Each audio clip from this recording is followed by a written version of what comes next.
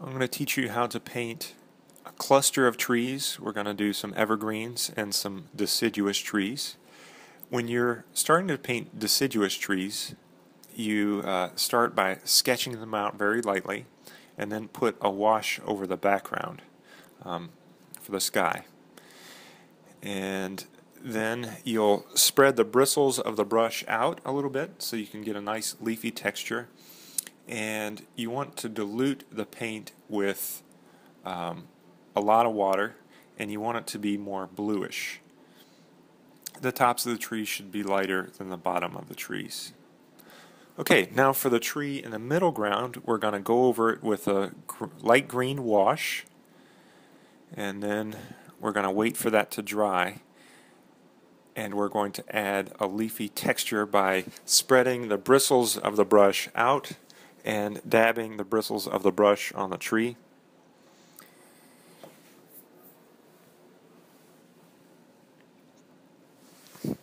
The light source is coming from the top left, so we want the left side of the tree to be a little bit darker.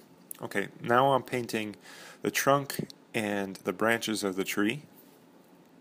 And when I'm done with that, I'm going to paint the shadow at the bottom of the tree, and this is going to make the trees in the foreground stand out, really pop out.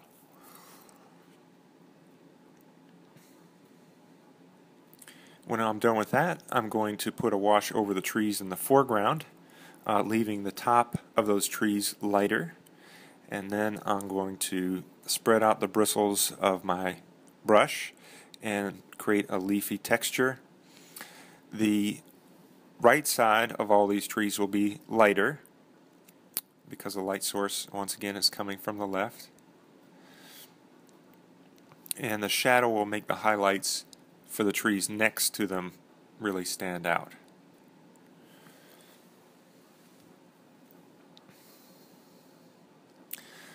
Next, I'm going to paint a cluster of evergreen trees, and we start off with a small round brush, and we kind of just go back and forth. The strokes should get larger as you get to the bottom of the tree. And this part really is not that hard. After we add a light wash with our small round brush, we want to go back with a medium wash. The middle of each tree will be darker than the sides. And after that, we're going to go back with a darker wash for the deeper shadows, and the trees should be darker towards the middle and also darker towards the bottom.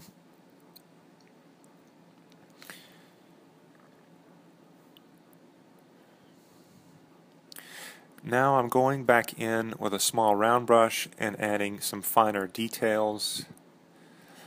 And now I'm adding the trunk. Notice how the trunks of all the trees are broken lines. They're not straight lines because some of the lines will be blurred out because of the branches and because of the pine needles.